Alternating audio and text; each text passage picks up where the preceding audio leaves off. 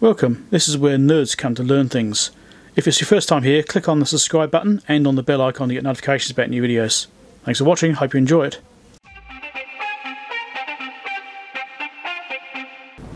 Hi, mailbag time. Now I've got a few items here ready to go. I've got a new knife. I thought I'd do something a bit different. You know, everyone's got a normal knife, you know, why do you need a knife? I mean, Dave's got that big thing. So, I've got a new knife. It's a stick of RAM. But why not? Works just as well.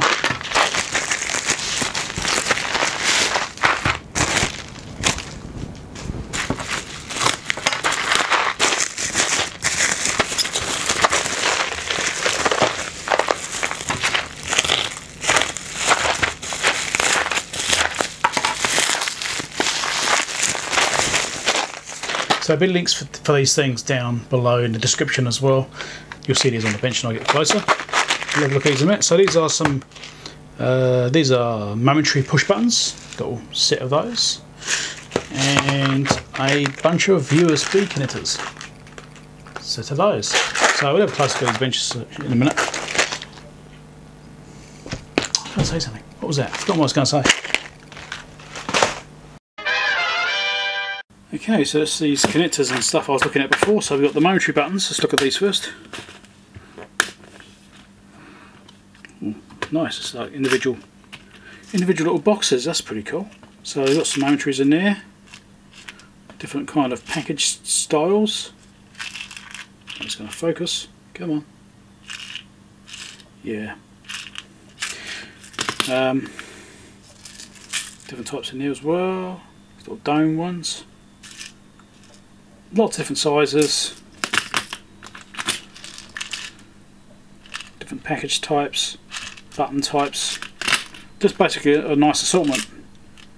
Rectangular, square. The dome one I saw before, I think it's actually very similar to one I use on remote controls for car remote controls. These ones here also very similar, might be handy. Yeah, just a nice little assortment. Very cool. I've got that because the amount of times I've actually wished I had like a little switch for something, and I've one which has been dirty. I've had to try and clean it instead of replace it because I haven't had one. Well, now I've actually got a chance. I'm going to have the right switch. What's in here? This is a whole bunch of USBs. I'm not going to open it up. I'm not going to open it because there's no point. But you can see what's in here. So we've got some USB 3 sockets. Just a bunch of different sockets. UDA types. Or USB 8 or USB 2 and USB 3 sockets in there. Angled, no, right angled, straight, PCB mount, straight on mount ones. Just a really nice little assortment. Again, sometimes you just need to replace one, and there's been a few times where I probably should have replaced one and I haven't. Again, now I've got a hopefully got one that will actually do the job. This is fairly cheap, so there'll be links down below in the description for these items. As always, I'll try and put links down. And these are two, obviously they came from the same seller, but they've got a wide range of different ones. They've got mini USBs and stuff as well. I should get some more of those too actually. But yeah, check the links out. It's all affiliated, so I actually get like some money from it if you buy it. If it's from Bangor anyway. AliExpress, I don't know if it's even working, but don't touch Gearbest anymore. I've gone off them. Oh yeah, make sure you share this video to your friends and social media and stuff like that too. If you think anyone might be interested. See something they might like you know, spare parts, whatever. Always helps the channel. Give us a thumbs up if you like it, or if you don't like it, give us a thumbs down, but put down comments down below why you don't like it. I like to hear feedback. As long as it's constructive.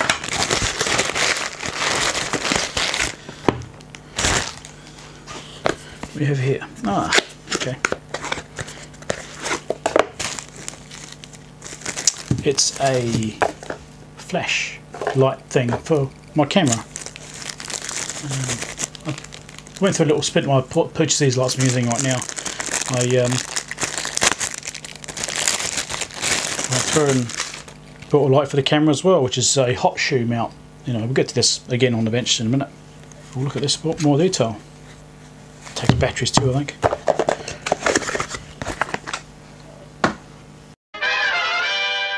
So this is that light which is supposed to go on top of the camera. It looks like it takes batteries. Oh, cool. Yeah, don't lose the top by having it like that. So it takes some AAs for the looks of it. And it's a hot shoe mount. So it's got those pins on there. What brand is it? It's a bit like JY610C. It's supposed to be like a flash and stuff, so it's angleable as well. Oh, it pops out.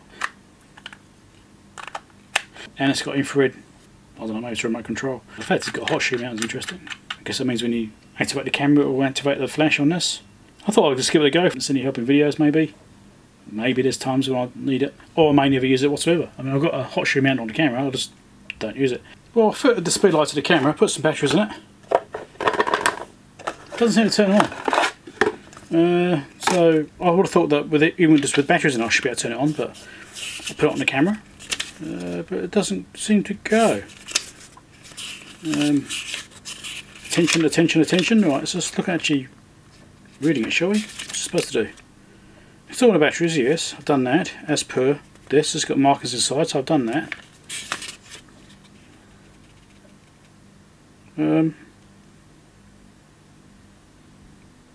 I don't know, it just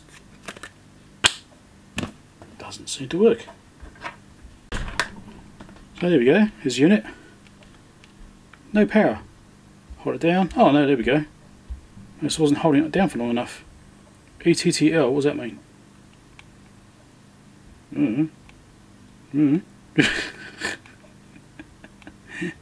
Because I'm an expert on this stuff, you know. Okay, well, it is turning on now then.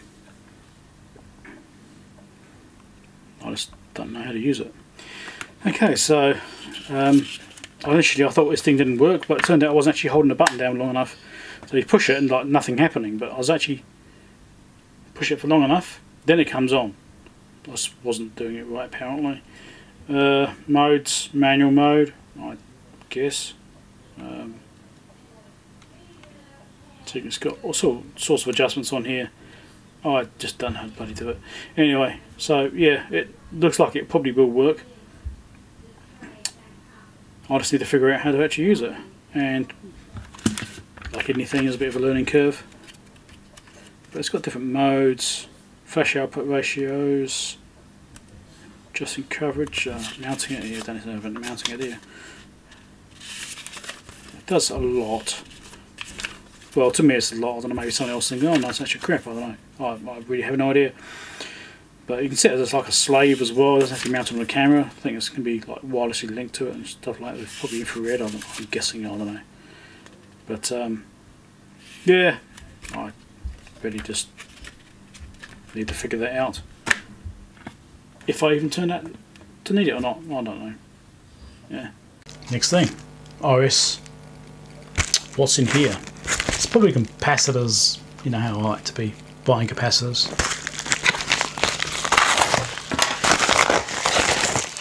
It's capacitors. It's more capacitors. How did I guess? Oh, well, I shouldn't. I did buy them. Yeah, there goes. But what did we get? 25 volt 1000 microfarad and 25 volt 3300 microfarad. I don't remember why I bought those now. I think it might have been low, it might be restocking. It happens. So these are those capacitors. I got a little seal bag. What are they? Nichicon? Yeah, Nichicon caps. 1000 microfarad, 25 volt. I was talking to Rob actually today, or yesterday, sorry. He gave me all these bits of test gear to look at.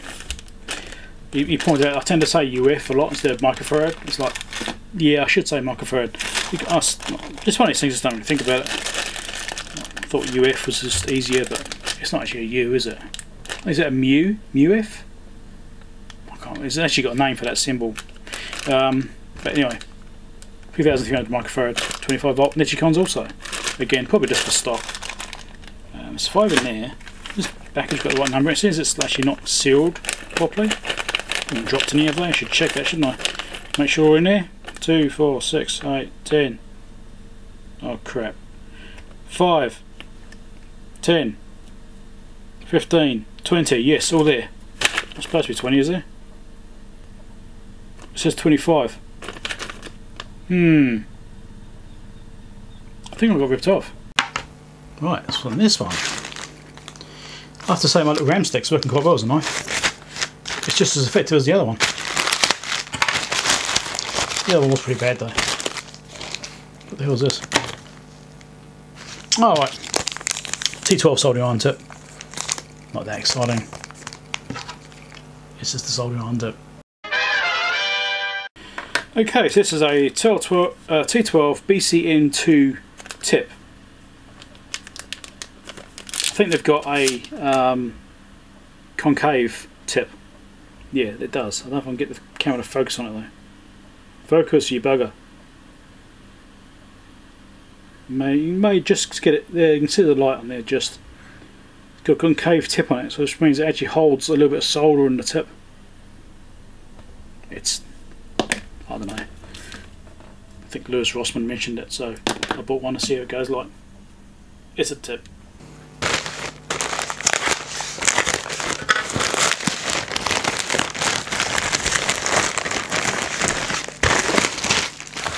I really hope the audio is working. One day it won't, and I'm going to get screwed over. Right.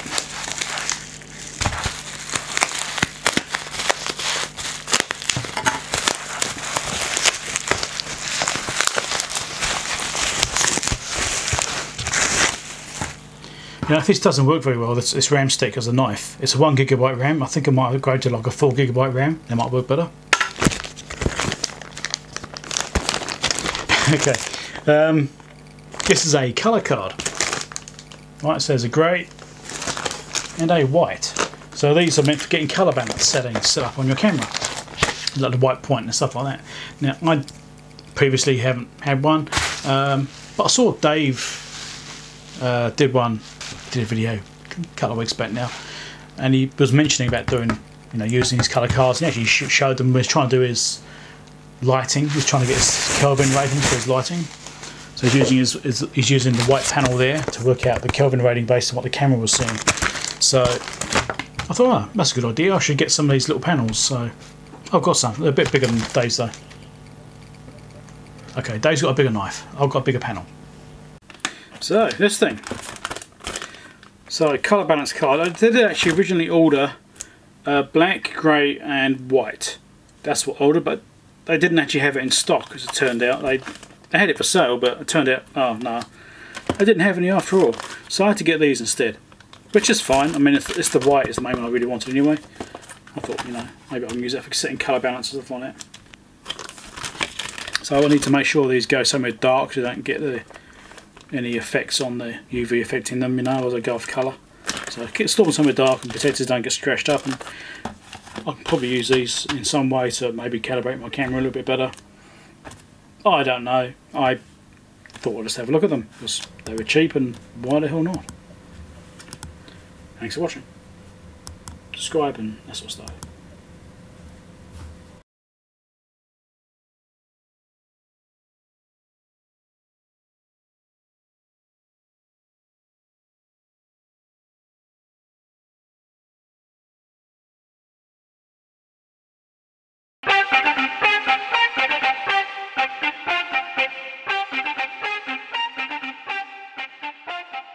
Oh, I guess I'm...